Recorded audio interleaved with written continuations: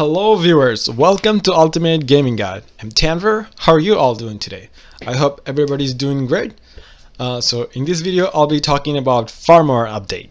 So if you own a Power A Fusion Pro or Power A Spectra enhanced controller, then this video is for you. And for this demonstration I'll be using my trusty Power A Spectra enhanced controller. From my personal experience, I have this controller for almost like 3 years, and I mashed this controller playing like fighting games like Injustice, and it has never failed me, and I was able to successfully like update the firmware and calibrate it. Now it's better than ever, so you should upgrade it too. There are few things to remember before you go to the upgrade.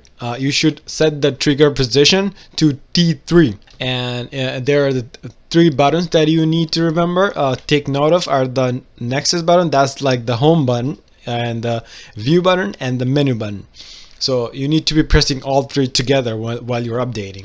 You need to be rotating your analog stick clockwise. So we have if you're right-handed, we have the tendency to like put the right analog stick clockwise, but the left analog stick anti-clockwise. So don't do that. You need to be rotating both of the analog stick clockwise.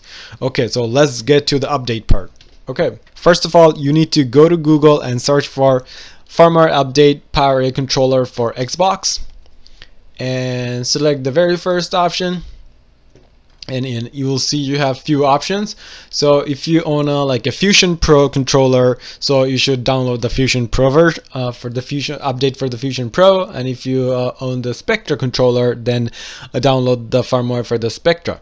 And this is not an update in case you mess up, like in case you if you have extra but you download the Fusion Pro, and you have Fusion Pro but you download the Spectra, then you should download this one to revert back to the original driver. Okay, so once you download the appropriate driver, I'm gonna download the Spectra for Windows 10 and click here. And they also give you a little bit of tutorial how to do it. So they also give you a little bit of tutorial how to update it, and make sure to read through that, at least skim through it. Okay, and once the driver is downloaded, click open and click yes.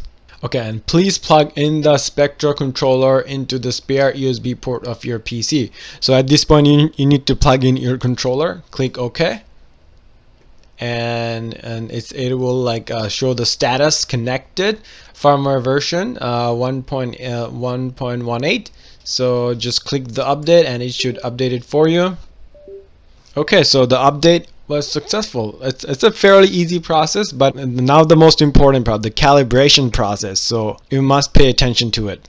So at this point, now disconnect the controller from your PC, and then you're gonna hold. So disconnect the controller from your PC, and what you're gonna do, you're gonna hold this button, and that button. So you need 3 fingers.